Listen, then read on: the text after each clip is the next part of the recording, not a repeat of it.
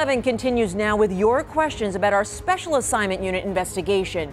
Big rigs, big risks. Tonight we have answers, peeling back the layers of the tragic semi-trailer accident that killed 2 young teenagers. Did their mom behind the wheel share any of the blame for what happened? Investigative reporter Eric Flack walks us through the crash step by step. We're getting lots of shares and comments on our Facebook page about our investigation into the laws that require rear guards on tractor trailers.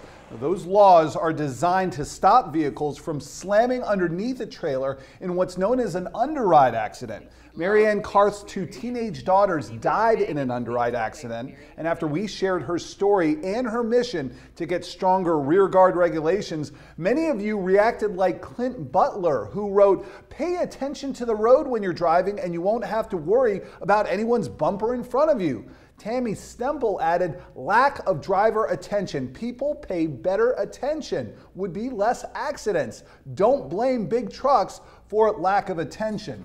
So let's be very clear about what happened in this accident using this accident report from the Georgia State Patrol. This is Erin Spate. She's our Special Assignment Unit investigative producer. She's been working with me on this story from the beginning. Erin, there were 2 tractor trailers involved in this accident, right? That's right. Truck number 1 was in the left lane.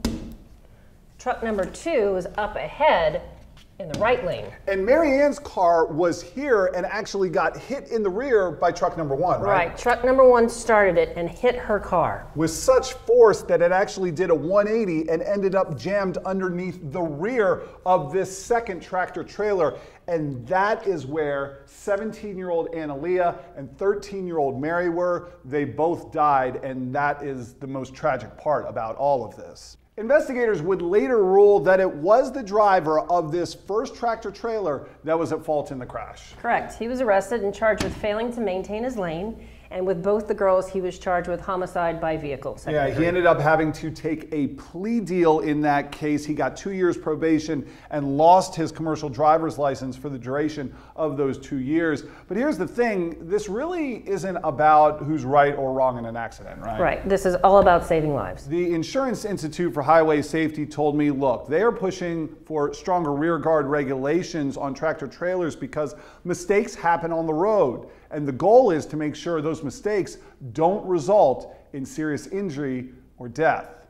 For the WUSA 9 Special Assignment Unit, I'm Eric Flack. While the federal government doesn't track the numbers specifically, the Insurance Institute for Highway Safety says hundreds of people a year die in rear underride crashes.